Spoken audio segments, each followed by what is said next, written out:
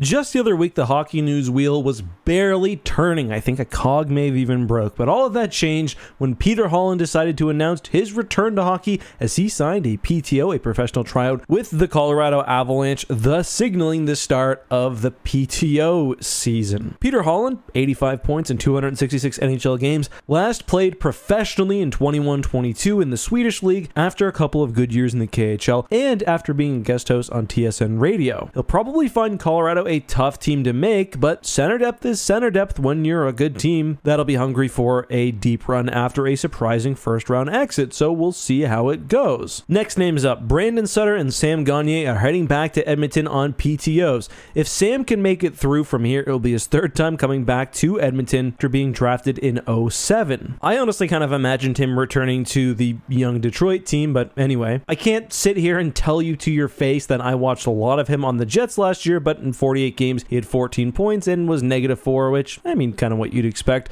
The Canes have quite a few guys trying out, as anyone with a grade 10 can see they're going to be good. They've got Nathan Beaulieu, Nick Shore, Corey Conacher, Brandon Perlini, all on PTOs. None of those are tremendous options, but just like the teams before, it's not uncommon for a veteran to get a shot over a youngster on a cup favorite team, and I assume that someone in the Carolina organization has at least their grade 11. The Bruins have a couple of guys that I actually feel could make the team. Alex Chiasson and sweet Bruin golden boy Danton Heinen, now coming back a man at 28 to try out for the team who drafted him. I could definitely see him hanging on with the Bears because of his speed. If he's still got fuel in those old rocket boots, then maybe he can stick with the squad. And you might be thinking that no one on a PTO is going to get a deal, but especially for veterans, every year if you make it. Eric Stahl started on a PTO last year before going on a cup run with the Panthers. Daniel Sprong was invited back to Seattle on a PTO last year and played himself onto a $2 million deal in Detroit this offseason. The Leafs signed Zach Aston Reese,